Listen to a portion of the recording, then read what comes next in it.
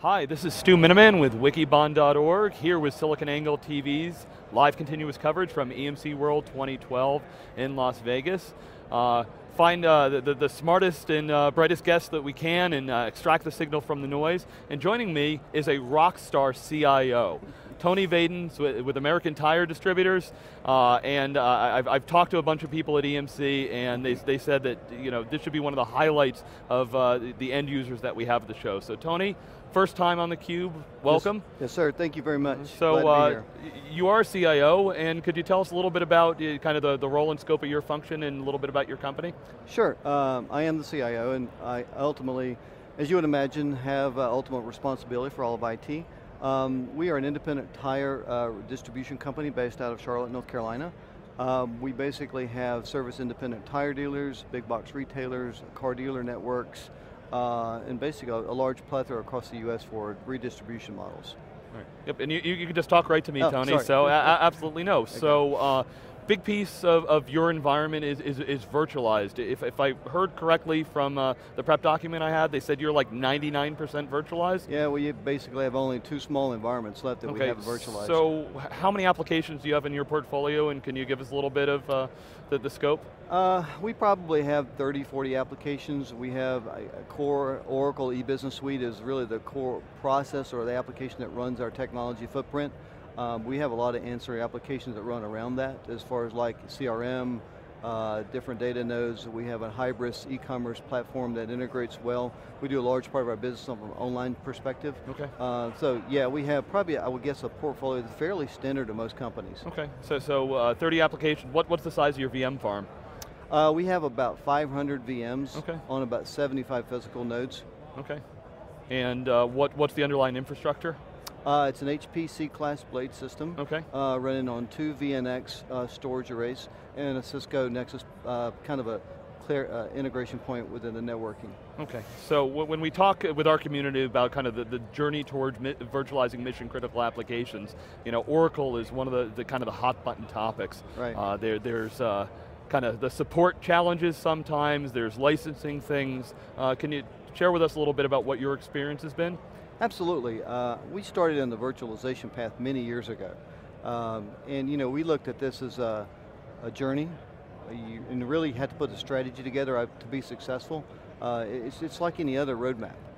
If you really don't commit, and I think one of the things I've heard used here at the summit was no U-turns. So you got to put that roadmap together and stick with it.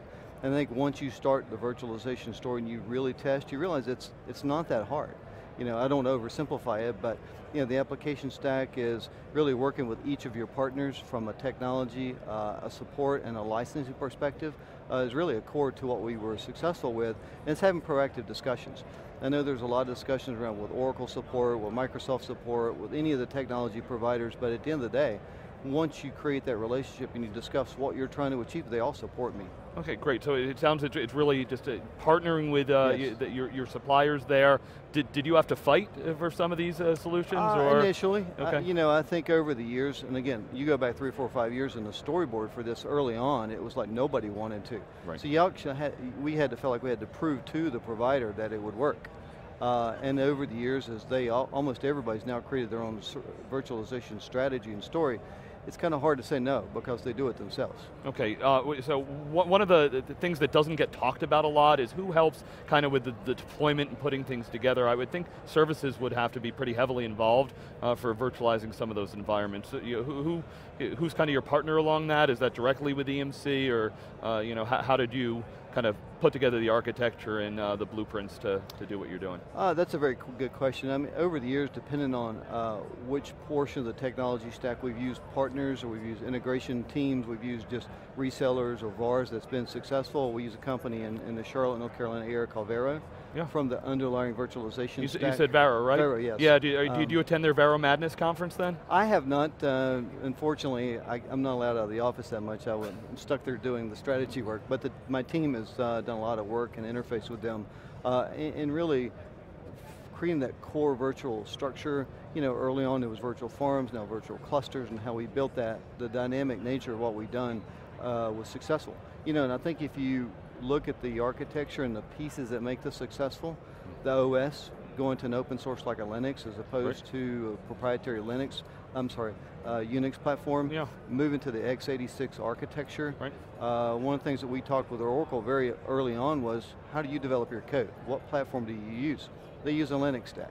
They use an x86 stack. So, and again, that was early on in our story. That made sense for us to gravitate, and that's been a huge part of our success. We've also used a company called House of Brick. That is what I would consider an expert in the field of Oracle virtualization. Actually, so we held a community call with Wikibon with House of Brick. We found that they are, definitely on the leading edge of virtualizing Oracle. So not surprised to hear them come on. They've been a great contributor to kind of sharing that information, blazing some of the paths to show other people how to do that. So sounds it's still kind of early days for a lot of people in that Oracle environment, but we love the proof points to be able to show that that can be done. Wondering if we could talk about your backup environment a little bit and how that plays into your virtualization journey. We found virtualization broke some of the underlying processes. Is there anything you can share to your peers on how virtualization affected your backup environment and what you've done there? Sure, and I would, if you don't mind, probably add to that in putting DR and high availability all in the same bucket. Yeah, please, absolutely. I mean, certainly using Veritas and data domain as a way to back up our data. All solid state. We eliminated tape from our infrastructure probably almost 3 years ago. And if you think about the amount of data and trying to recover for something like tape, it's impossible. And when you get into the petabyte range of storage, even if you're in, even a half petabyte or even less, tape is just unpractical anymore. And so when we sat down with EMC and their portfolio of the companies that they've now knitted together, it works very well. So we use recovery point between two VNXs to copy immediately or on the fly real-time data between our locations, and we actually back up in our data center, our secondary data center. So from a real-time perspective, we not only have that ability to track transactions from our data center, our primary data center to our backup data center, but we also do real-time backups from that perspective as well. Great, so you're 99% virtualized, what's the outlier? Well, there's two. We actually have one production rack environment we haven't virtualized. Well, let me rephrase that. We haven't put in production. We have two rack environments that we have in production. One is virtualized, running very smoothly. The second one is just a matter of timing for us. We had a lot of workload on our plate. We have virtualized the rack in our secondary data center. It's running. We do all our dev and test. So all our heavy transactional testing volume is done in a rack environment. And honestly, it's just a little bit of a timing perspective. We'll probably do that the latter part of this year. And we have one BI instance, so just from a volume of, again, timing, workload, we just haven't got to it yet. But we will 100%, we will be 100%. Yeah, so I'm wondering in the journey that you've gone through, was there anything kind of organizationally, internal, there's a lot of times some kind of internal politics that you have to sort out, anything that you learned along the way that you might tell people to look out for? I think that depends on your company and your team makeup. I think I had the, call it luxury, of having a great staff that embraced it from the very beginning. Even the application development team, when you showed them the ability to spin up a virtual instance and expand it or move it, and do that very dynamically, you didn't have to wait for a long provision time, you didn't have to get in a queue for a physical server, you didn't have to be told, oh, I'm sorry, we don't have the server this week, you've got to wait for 6 months or 2 weeks or whatever.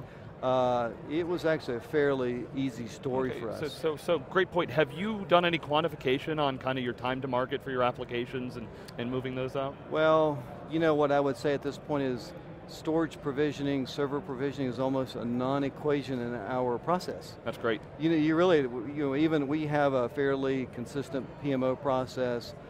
We use toll gates as how we deploy applications or business solutions. There's a checklist from each toll gate of how we deploy.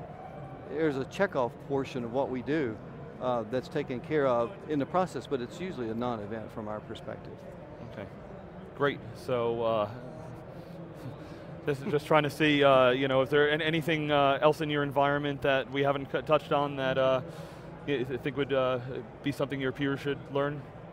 Well, again, I go back to, I think there's a lot of ambiguity out there, or a lot of the cloud discussion probably should come into play. What is your strategy?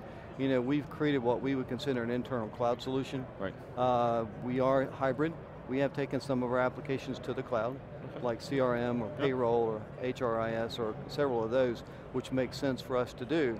But we also, from a core competency and what we've kept internally, have created that internal cloud. So we can change from dynamic nature of how we position the servers, the storage, and all that stuff to be successful.